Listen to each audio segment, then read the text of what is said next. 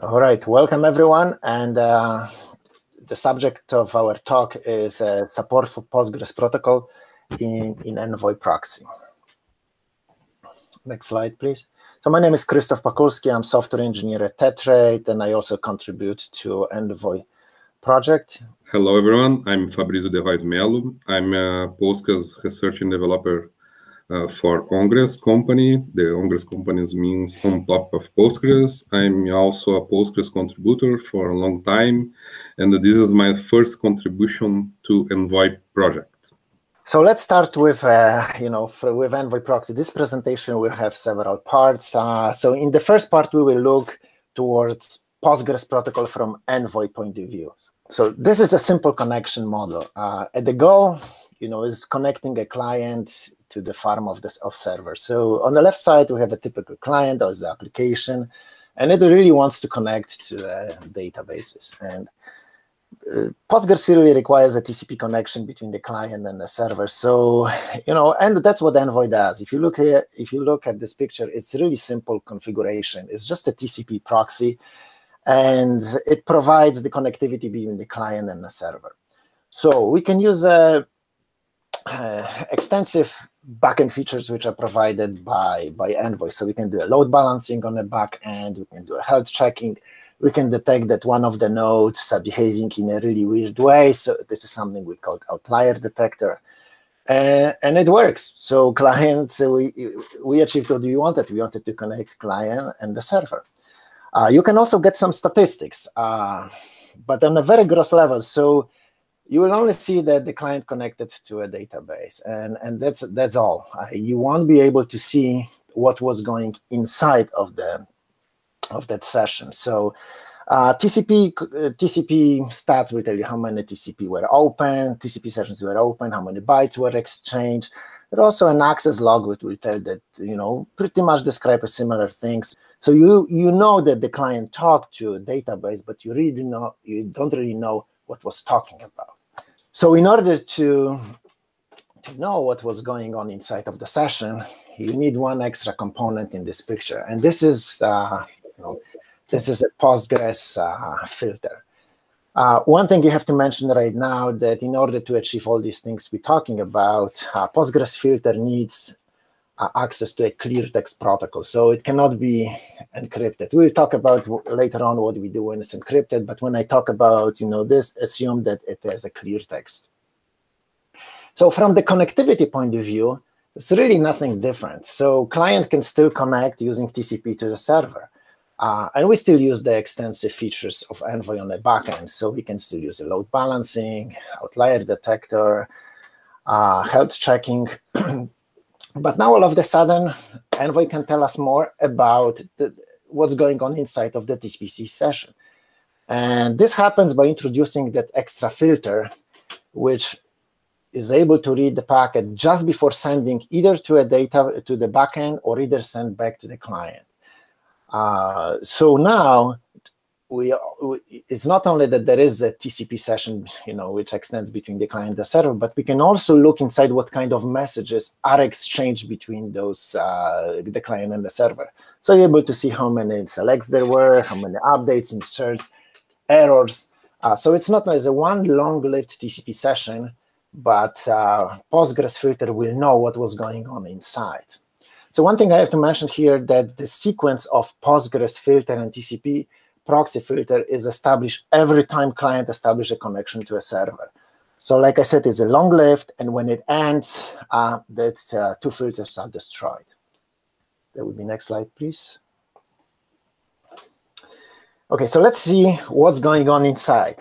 So on the TCP level and the data delivery, TCP windowing mechanism and also buffering on the network cards, they really completely not aware what's, that there are Postgres messages passed on top of these. So filter receives just chunks of data, and it has to make sense of this. So before the filter can start processing it, it needs to reassemble entire Postgres message. And when it receives the data, which was sent by the client or the server, it has to see whether there is enough, whether the data contains one full message. If it contains, that's all good. we can immediately start processing. But in the other situation, that can happen is that the received data does not contain a message, so it has to wait until the next data arrives in order to reassemble entire message, and that requires some buffering between the fragments as they arrived, either from client or either from the server on the opposite direction. So next slide, please. So here is a filter has a state. So it always starts in the initial state. And it stays in the state as long as the coder so-called likes the messages. So I'm saying like, so it's able to find the boundary when the one message ends and then when the next starts. And it can kind of make sense what's passing between the client and the server. And as long as the decoder likes, we stay in the in sync state. There are two states. There are two situations when the encoder can leave that state. So the first one state is normal state. I'm saying there's no error and it's called an encrypted state. And it happens when client and the server negotiate an encrypted session. And basically it's encrypted and filter say, hey, you know, it's nothing I can do. And it's that basically starts passing this without looking inside, without doing any deep inspection. So the other situation when the filter can leave in sync state is when something unusual happens. So either there was a corruption and the decoder says, you know, I don't really know what's going on here, and say, you know, I better start ignoring those messages. The other situation is when it can happen is that when administrator configures everything for Postgres, so there will be a Postgres filter, TCP filter, configures everything, but starts passing the traffic, which is not really Postgres. And the biggest danger here is that the filter really looks inside of the Postgres message header. There is a 4-byte field which indicates the length of the message.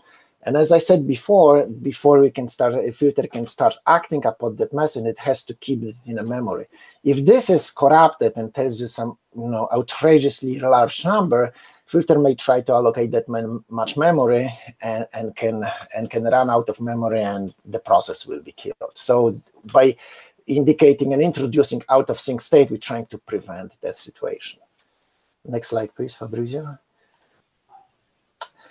So in addition to producing statistics, the Postgres filter can produce a metadata. So let's try to explain here what the metadata is. So this is an SQL database. So, you know, there is an SQL query passing in a message is going to be quite complex. And really only database and SQL parser really understands this. So metadata is a way of describing a quite complex SQL query using just a few labels. And those labels might be whether this SQL, you know, query is read operation, write operation, on which database, on which table. Just using 3 or 4 labels, we're able to describe it in a concise way what this operation is about. And that metadata is attached to a request, and it travels as data it travels with data as it passes different filters. So if we put another filter like RBAC, we can program RBAC to reject or stop certain operations, you know, from being sent. So you may program it, would be a good simple example would be you can program it that it only routes reads operation on a specific table and stop all the write operations right at this moment. So you kind of program access control right at the network level, even before it reaches a database. There probably might be other examples of using metadata. That's this one is simple enough to understand. So that would be it from Envoy's point of view. Thank you. So thank you, Christopher. Now let's talk a little bit about PostgreSQL. Here, the idea is not to talk about a lot of great features, but give you a clear picture of current status of development side of Postgres, you know. So Postgres has more than 30 years of development. It's fully open source since the beginning, and we have a Postgres license, a specific license based on BSD license. It's totally driven by community. I mean, driven by PostgreSQL Global Development Group. There are no single company driving the development. Nowadays, we have 29 core committers working for different companies. And nowadays, we have 1,000 of people around the world testing and reporting issues all the day. And here is the result of so many years of mature development. If you see in this picture, a lot of great use cases. Apple, Skype, Instagram, Twitch, Spotify, IMDb, and there are a lot of other great missing use cases in these images like Lyft, TripAdvisor, MailChimp, GitLab, Atlassian, and a lot of government in different scales use Postgres today, you know. So it's a great open source database. We often call the most advanced open source database in the world on the Postgres community side.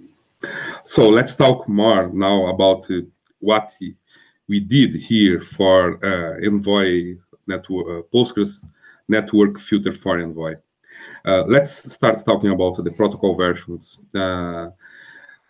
Today, the Postgres wire format, it's a very stable and mature protocol. Without major changes since 23, last 17 years without any major change. So since the 7.4 version, it's the same version of the protocol. And the server still supports the protocol, the first version of the protocol, you know. So there are a lot of other derived Postgres projects that can benefit of this Envoy network filter. I can say Redshift from Amazon was built on top of Postgres many years ago. Aurora, RDS, YugaByteDB, CockroachDB, Green Plum, and there are a lot of projects out there that implement the Postgres wire format. So you can benefit for this Envoy network filter. So about the protocol, there are a name called Phoebe frame format. Phoebe is a common term in Postgres world that means front end and back end. It's same like a client and server or upstream and downstream, you know. And basically, we have two types of packages that traffic between the client and the server. There are a startup package and a regular package. And the startup package, there are three fields. The first field is the length of the message. The second field is the protocol version, and there are a payload with other needed information with parameters for start the connection. And a regular package, we have first field is a tag, which is 1 byte, 1 character, the length of the message, and a payload with the necessary data about the message. And there are a special startup package called SSL negotiation that is the same as a startup package, but the difference is when we start SSL negotiation, we send to server a dummy protocol version. So Postgres start the SSL negotiation using this special startup package. We will see more in the next slide. So here we can see the message flow for a new connection. On the left side is for an unencrypted connection, and the right side is for an encrypted connection. So here we send a startup package, server response without a request, it's okay, and optionally you can send a password, and server response with a lot of parameter status, backend key data, and finish reading for query that say to client, hey client, I'm waiting for you, and you can send the next command, a query, a parse message, depending of simple or extended protocol. And the difference when we start an encrypted connection is because we send a SSL negotiation. It's a dummy startup package, and the server will respond yes or no if the server is able to start a TLS, if you have if we have the enough configuration, certificates, and wherever. And if the response is S, we will start the SSL handshake. And after that, the message flow will be the same as an encrypted connection, you know? And here, it's other parts of the protocol when we negotiate with the server to, for example, run a simple query. Okay, in Postgres wire protocol, basically there are two different ways to interact with the server.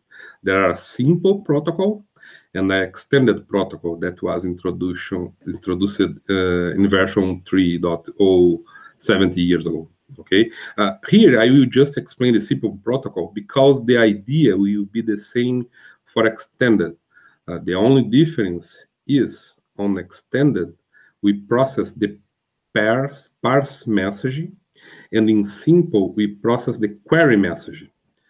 As you can see here, the client send a query message to the server, and the server get this message with SQL statement inside and do all the processing, I mean, the parser, rewrite query, planning, and execute, and then start to respond to the client. And the first response will be the row description that contains all information about the dataset. I mean, the name of the fields, the length of the fields, data types, type align, and a lot of metadata about the result set. And after that, start streaming all rows fetched by query, you know. And at the end of streaming data, the server response send back to the client a special message called command complete. And the command complete, all in the code, the Postgres network filter, the decoding part of the Postgres networking filter, it's around of this command complete. Of course, there are a lot of different parts there to filter and whatever, but here is the trick to decode the wire protocol, because at the end of the execution of some SQL statement, Postgres responds, the backend, the server responds back to the client with a tag about what happens in the query. I mean, I run a select, a insert, delete, update, explicit transaction command, begin, commit, DDL, create table, and whatever. And here you can see from Postgres source code, there are a long command tag list there with all command tags. Okay. Oh, so let's start with the demonstration part of the presentation. And you expect some result like this. We are able to create some dashboards in Grafana to get the metrics. And this image, you have several graphics, interesting graphics without touch to the Postgres. I mean, zero configuration on Postgres side, just by decoding the query format, we can expose those metrics on Envoy side. It will create will not create a lot of overhead on Postgres side, because another way to get this information running some queries to against the Postgres server. Requirement is very simple for this demonstration. Just Git, Docker, and Docker Compose. You know, the architecture is very simple. There are 5 containers here, and there are a special container that generates some traffic. I mean, create some dummy workload. We are using here some house-made scripts and the PG bench. It's a tool, a Postgres tool for benchmark. And this traffic is sent to Envoy, and Envoy send to another container with Postgres, and Prometheus to scrap the metrics from Envoy, and Grafana to expose metrics to create some dashboards. So now we have all 5 containers. The most important container in this case is Envoy, for sure. Here we are in debugging mode. And here you can see some interesting information.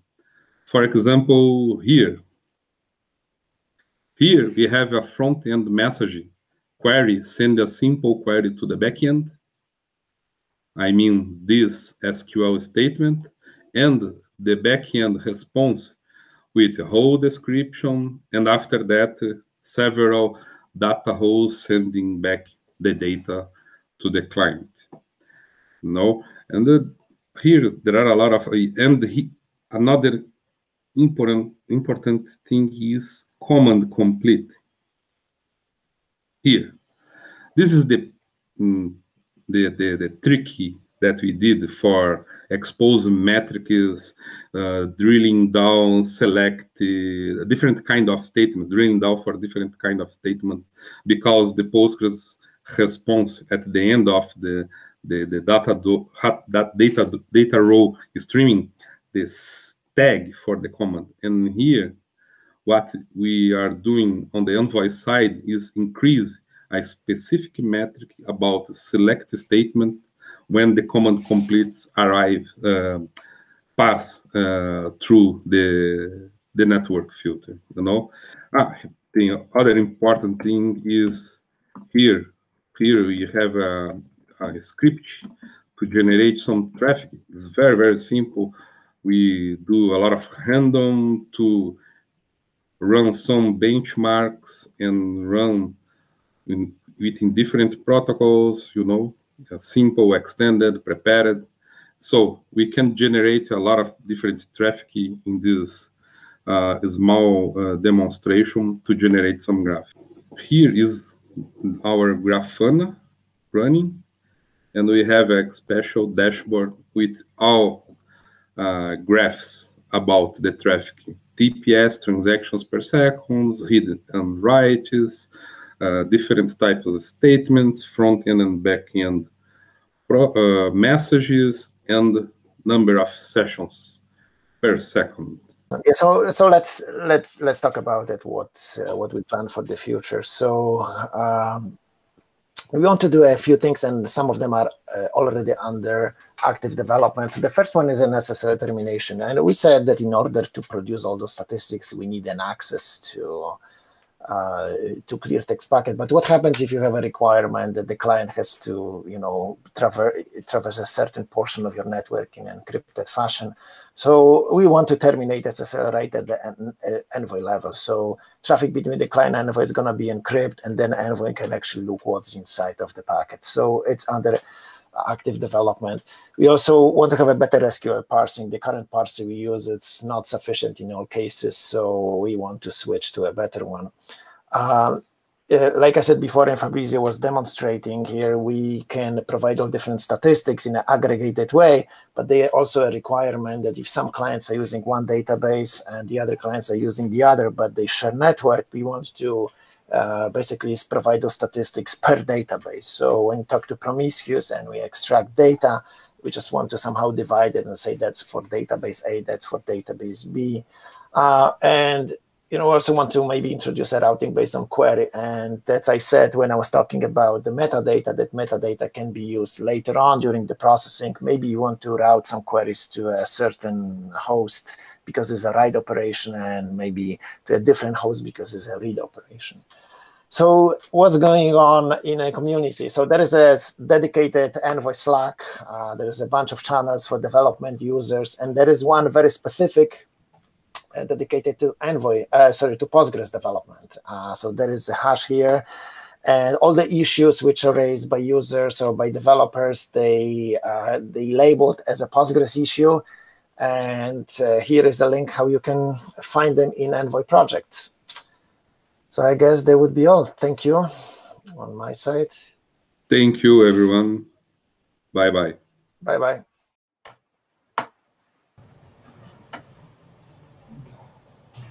Hello, everyone.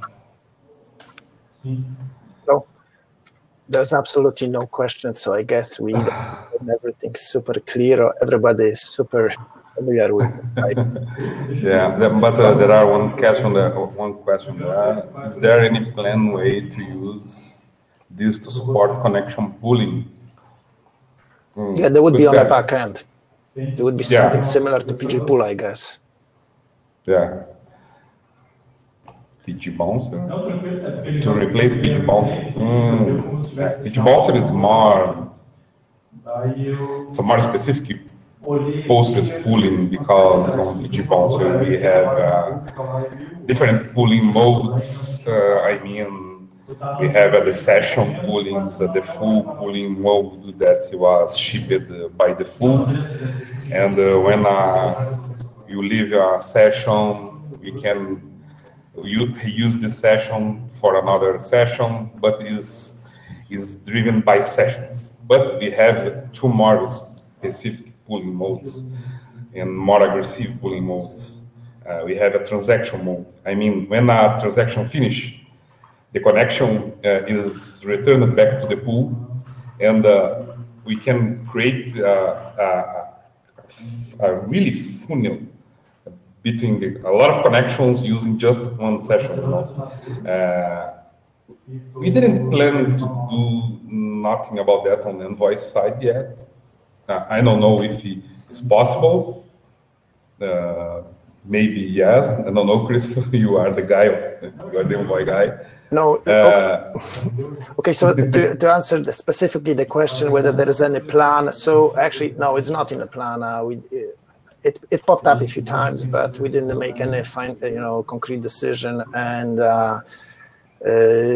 but Envoy maintains some open session on the back end, so maybe we can leverage that. Definitely, we have to look at the very technicalities, how we can leverage things which already exist. So there is a question about the CockroachDB. So all the databases which support wire protocol, which is compatible with Postgres, you can benefit from this filter. So Fabrízio mentioned a long list of that, and I think Cockroach was one of those. Yugabyte would be another one.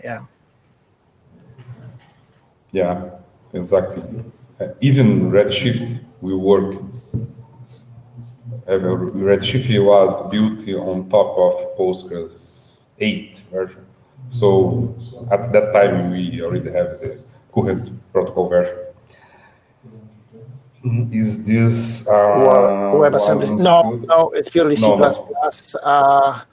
There is a directory. So if you go into the source code of Envoy, you will see different extensions and network filters, and you will find a Postgres filter over there. There will be a bunch of others like MySQL.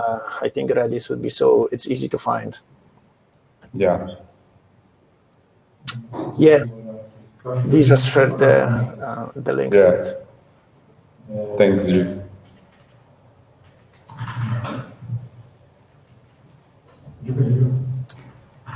All right. All right. Great. Thank you very much for listening to our presentation. Yeah. Thank you, guys. Thank you. Bye-bye. Bye-bye.